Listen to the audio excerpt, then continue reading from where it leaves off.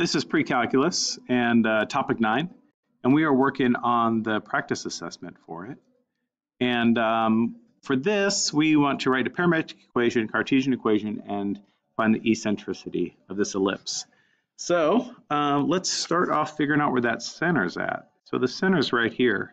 So notice the center will have the same x value as this point because it has the same left-to-right direction, and it'll have the same y direction as this point. So there's my center right there.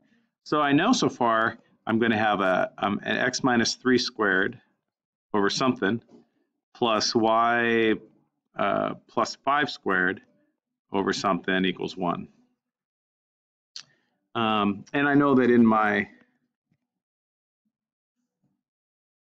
parametric equation, I'm going to have 3 plus something times cosine t, and I'm going to have negative 5 plus something times sine t, because cosine and sine give me my ellipse.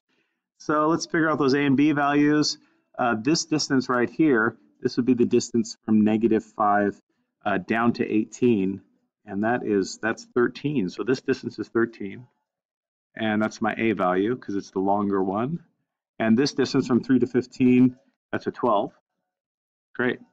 So that means that my offset in the y direction is 13. So this is 13 squared, and this is a 13.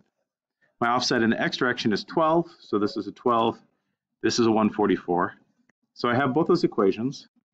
Now I need the eccentricity. Remember, for the eccentricity, I need c over a, and where a is the direction that the foci will be in, the same direction, and that'll be in the y direction since that's the longest one. So I know that c squared is a squared minus b squared in an ellipse because it's opposite operator of that. So that means that c squared would be 169 minus 144, which is 25. So c equals 5.